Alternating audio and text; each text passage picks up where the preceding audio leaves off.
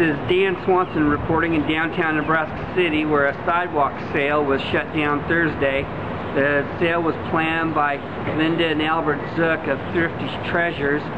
Mrs. Zook had a flyer that was widely distributed that said that sidewalk sales would be a part of the farmers market atmosphere. However, the city code in Nebraska City wouldn't allow any merchandise out on the sidewalk. She says that she plans to go to city council, try to hope to get on the agenda, see if she can get approval.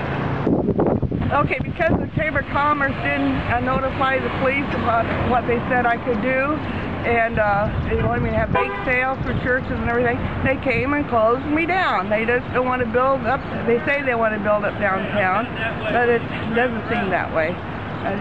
Stores are closing galore downtown.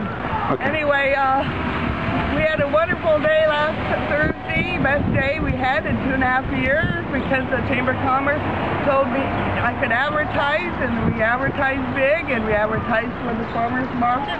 Well, myself, I advertised we do drawings, and somebody won the drawing from I think it was Sydney last week. They were so happy.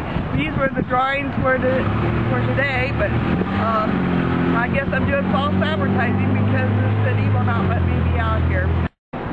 Kay Young, the Main Street manager here in Nebraska City, said she's also interested in going to the city council, seeing if we can get permission for stores to have at least one table out for a sidewalk sale during the farmers market hours.